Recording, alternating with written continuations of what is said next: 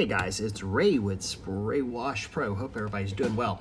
Gonna do a short instructional video on how to create collage photos and how to also watermark your photos. And you can really do this, typically speaking, from the same program and at the same time.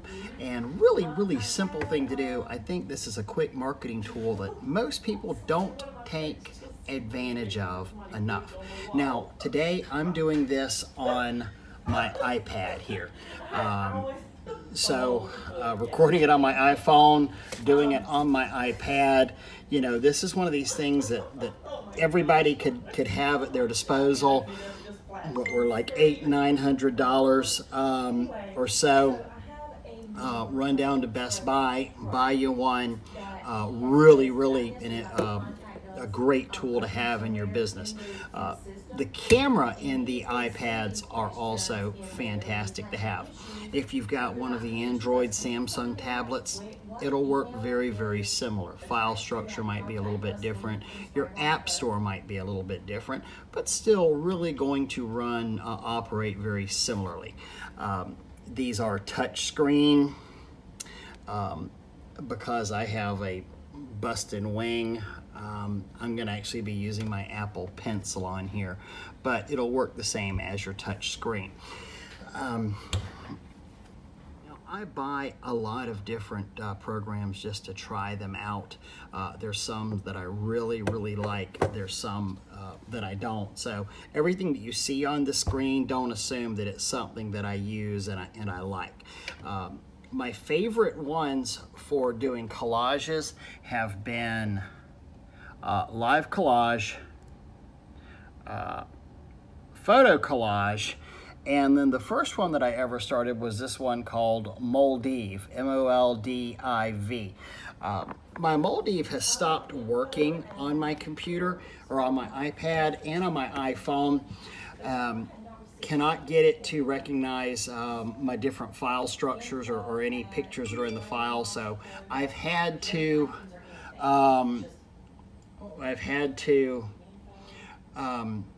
stop using that one, but I really enjoyed that Moldiv.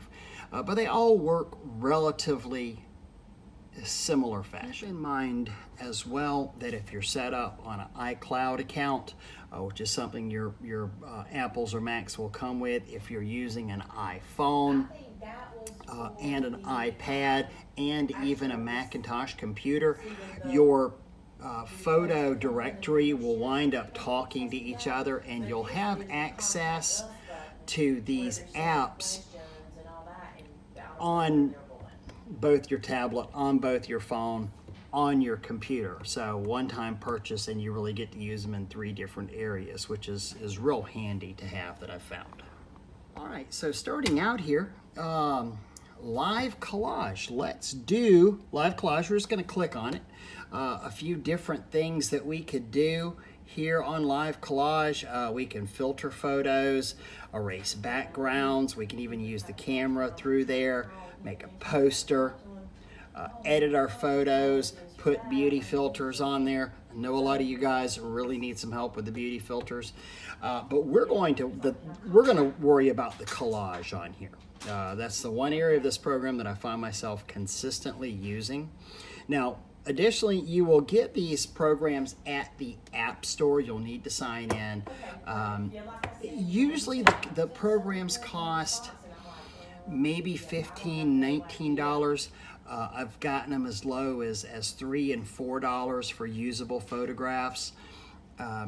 Sometimes there's a monthly subscription fee, sometimes there's not. I don't think any of these have monthly subscription fees on there. So these are the types of layouts that we can get that come stock and standard with this. A square, that's where we can just kind of hodgepodge things together. Here is a vertical, up and down. This would be 3 photographs, 4 photographs, 6 photographs. You get the idea on there. I'm going to scroll down and do this wide format horizontal. So scroll down to there, click that, and this is what pops up now. And I know for old-time computer users, a lot of this will get kind of confusing because we're expecting, gosh, where are the instructions at? Well, truth is, apps don't come with a lot of instructions.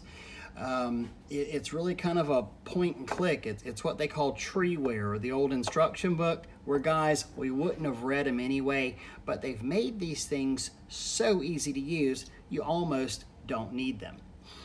You've got 2 pluses here. So this is a 2 photograph horizontal. So I know I need to pick out 2 photos. I'm going to go to the upper one, click my plus. It's now going in to my photographs on here. It might take it just a minute to load on here. And so sometimes it'll take it just a minute or 2 to load. It's not loading.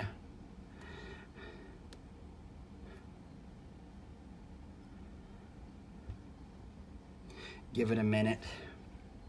So now more of them have loaded up in here. I'm just looking for something real simple and easy that I haven't done before.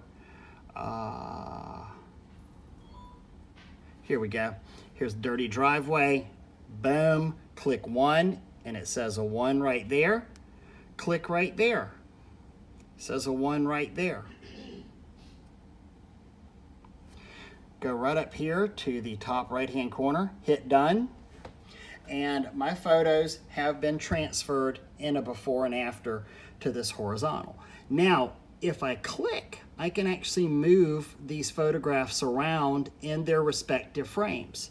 Notice this, how the photo, I can independently move these photographs. If I wanted to, now that's the edge of the photograph, so I don't want to get there. Something else I can do, I could even zoom in on that photograph if I wanted to. See, watch. If there was an area that didn't clean up as well, I didn't want that in there, I can zoom, pinch and zoom. That's all I'm doing right here is just pinching and zooming. Let's say that I wanted this angle to meet better on there. I can rotate this photograph just a little bit too, which I've actually rotated a lot to make those angles meet. Watch whenever I pull this up. See how much that photograph is rotated now? But the app itself doesn't care. It's going to let you move these around as much as you want to. Now, as far as a before and after photo collage, we are done right here. All I have to do is hit this button right here, which is the save button. Save to my photos, and it's now saved. It's asking for a rating. Do I want to?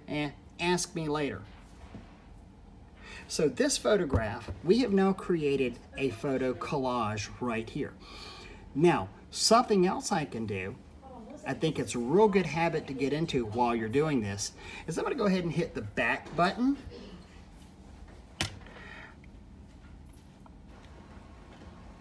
And I'm going to hit add down there on the bottom. I don't know if you saw that, but I hit add. Now I'm going to come in here and go ahead and put my logo on here, because I think it's just real important to watermark our photographs. I've got a logo saved, and by adding, I'm actually adding a different layer to this photograph, okay? So it's no longer just 2 photographs, it's 3 photographs. And I can put my spray wash logo right there in the middle of it. Now, I've got an X, I've got an undo, I've got this, and then I've got a bigger, smaller stretch out. So I can make this larger. You know, a lot of times I kind of kick my logo at an angle just for the fun of it, so I could put it like that. So now all I have to do, click over here on the side, right there, I've got a watermarked collage photograph on here. I can hit save, save to photos. This is now done. One more thing though you can start playing around with, these programs go so deep. It's such a great value for these photographs, for these photo collage applications. Watch this. Let's say that I want, I don't like that. It's just too bright. I don't want my logo sticking out that much. I could come over here, look at the sidebar and say opacity, which means, you know, the opaqueness of this photograph. I can change the slider on that. And do you see what's happening? See what's happening to my logo? I've got 0% opacity. Here's at about 27% opacity. So if I didn't want this to be standing out quite as much, glaring, more of a very subtle watermark, I can change the opacity on there. And watch, so I can just leave that in there. You can still see the background behind it. And that's just another way to deal with your watermark on your photographs. I can hit save on that. Save to photos. That's now saved in my camera roll as well. So here, just in a couple of minutes times, we've saved 3 different versions of that collaged photo. And let me back up to my camera roll.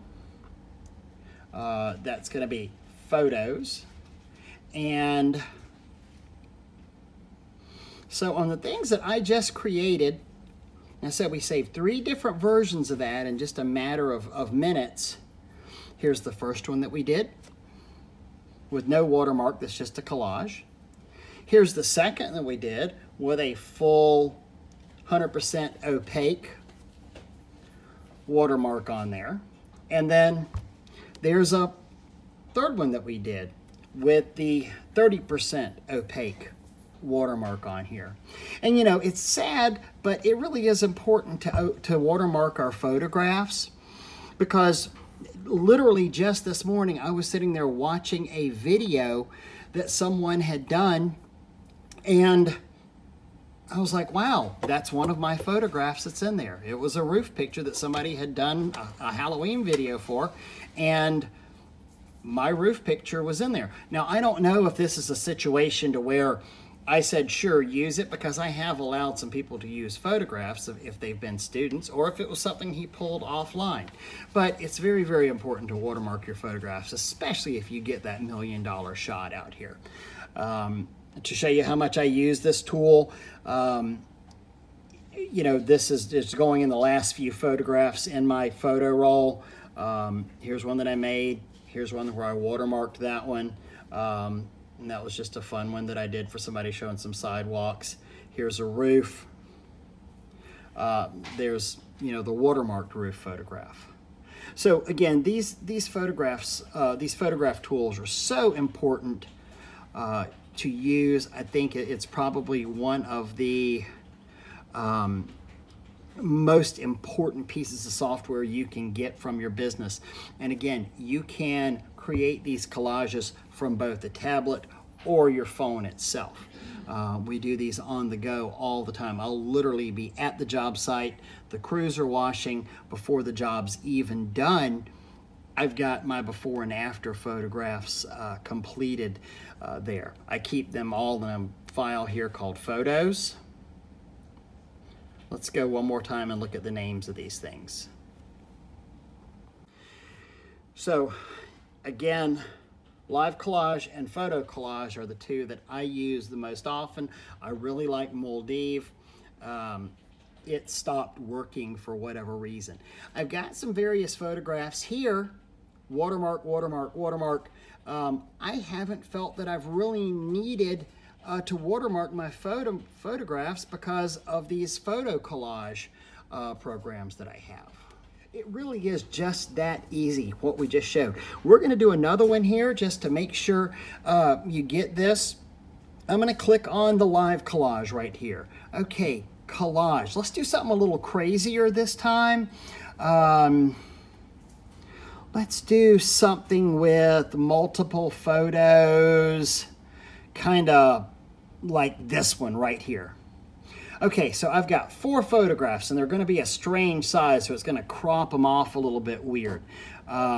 Let's find a file where I know I've got some photographs that are going to work in here. Here's something called roof. It's showing the roof process. This is kind of cool too, if what happens I think is going to happen.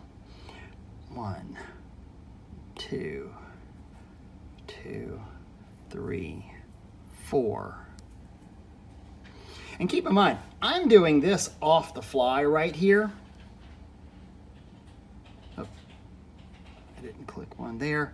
So there. Now, do you see that that actually included a video in that top file for me? So I can save this. It won't just save it as a photograph file, but it'll save this as a picture file. So that top file right there is a video file.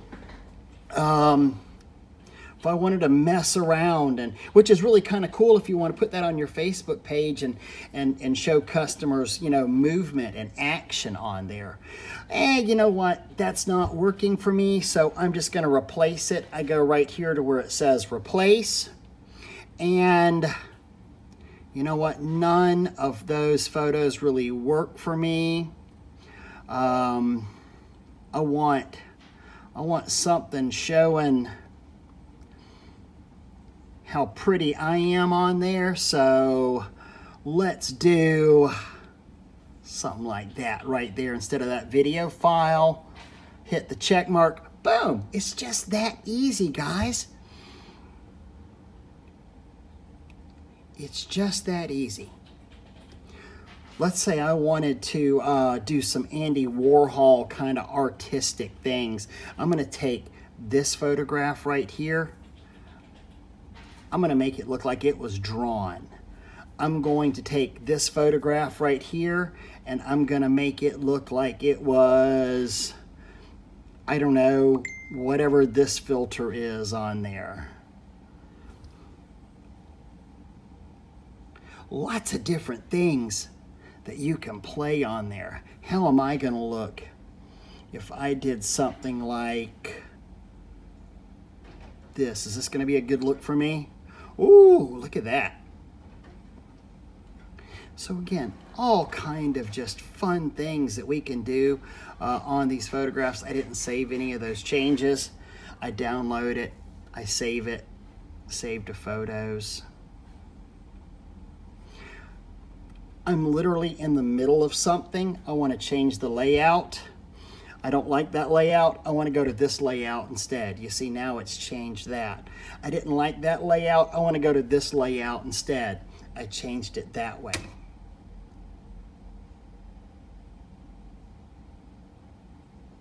It's really a simple program to use.